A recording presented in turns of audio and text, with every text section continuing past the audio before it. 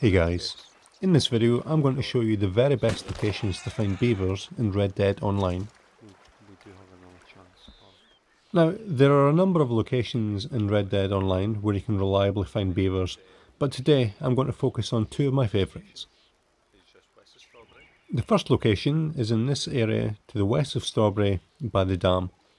I do believe that you can find beavers around the lake, but I find that you're almost guaranteed to find one a bit further south at the area with the two islands in the upper Montana River.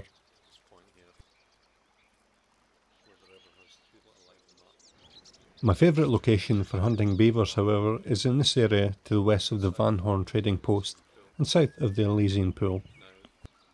Now, this area is where the legendary beaver spawns, and you'll almost always find a few high quality beavers around this location.